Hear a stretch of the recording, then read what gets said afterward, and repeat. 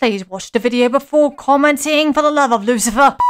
Well, what do we have here? Oh, another hot take. Turns out it's a debunking video, actually.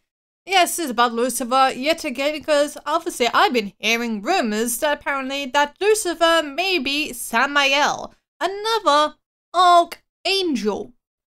I'm going to say this is definitely not the case, and here's why. And funny enough, it actually comes from the Addict Music video. As you can plainly see, my background has actually changed to the Addict Music video background that was used for the hotel, but it actually does tell something a little more than implied.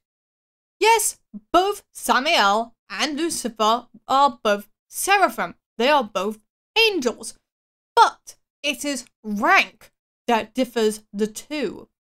It has been depicted and has been confirmed that Lucifer has 6 wings, Samael being a much more higher ranking seraphim than Lucifer himself has 12.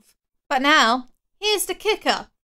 Obviously, Lucifer is still Lucifer in this scenario. Samael in this case may be in fact Satan.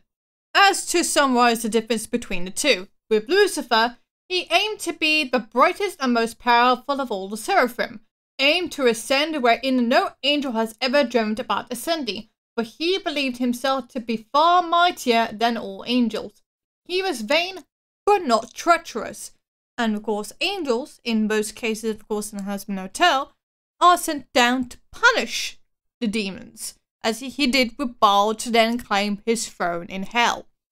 Whereas with Samael, it is aimed to be the new god, aimed to overthrow God from heaven, aimed to destroy the faith in God from the hearts of humans, aimed to corrupt everyone and rule over everyone.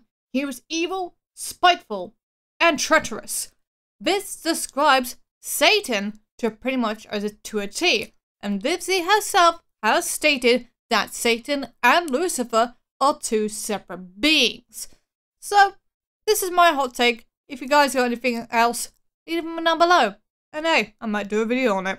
If you enjoy your stay in this particular video, make sure you subscribe and also hit the notification bell. There are links down below to my Patreon, to my Twitter, where I'm mostly there all the time, and of course there is also my Discord. Thank you very much for listening, and goodbye. If I wanted to hurt anyone here, I would have done so already.